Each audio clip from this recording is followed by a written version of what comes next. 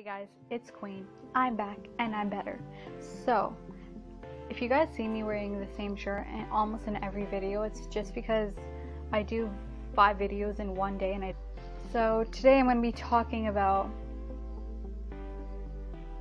following your dreams. Let's get started.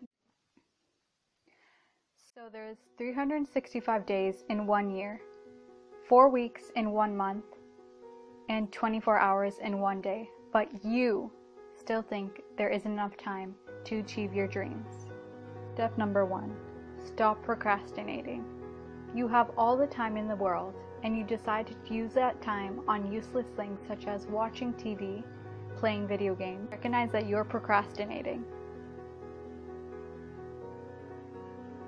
Think about why you're procrastinating. Make a list, chunk them, appreciate timelines, make goals, and take action.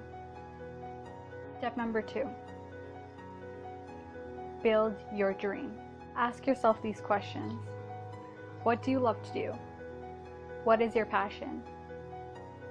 Where do you see yourself in 10 years? If you don't build your dream, then someone else will hire you to build theirs.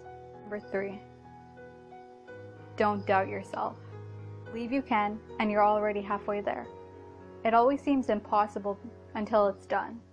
Possible is in the word impossible itself. It's up to you. You're the temple and you have the control. You're in a bad situation, it's your job to get out of it.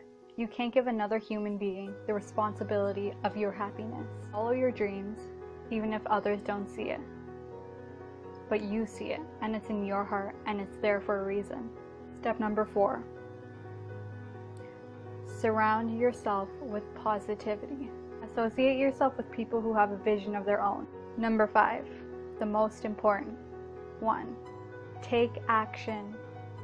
All of our dreams can come true if you have the courage to pursue them.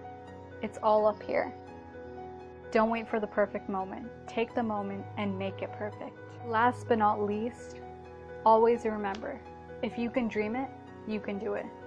Bye, Queens.